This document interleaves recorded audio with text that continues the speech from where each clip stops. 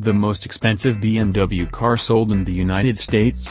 That'll be the new BMW i8 Roadster, with a starting price of $163,300, some $20,000 up from the coupe. The open-top hybrid specialty will be available in March. The i8 Roadster debuted together with the updated coupe in late November. The original i8 was unveiled all the way back in 2014, but it took this long for the Roadster to join the ranks. It has an electric folding top that takes less than 16 seconds to strut its stuff, stowing itself where the 2+2 rear seats of the coupe once were. You can operate the top on the go at speeds up to 31 miles per hour. There are noteworthy features about the top other than the folding mechanism and the fact that the rear window works as a wind deflector. The construction of the roof panel involves aluminum bracing created via 3D printing.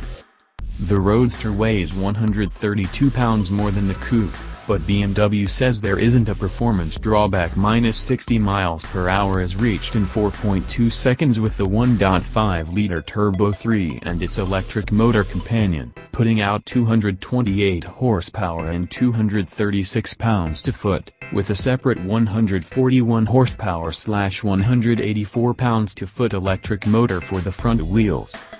If you're going for the base model, there's what BMW calls e-copper leather, 20-inch two-tone wheels, HUD and heated seats, so it's not like you have to live with stuffy cloth, plastic hubcaps, wind-up windows and cassette radio.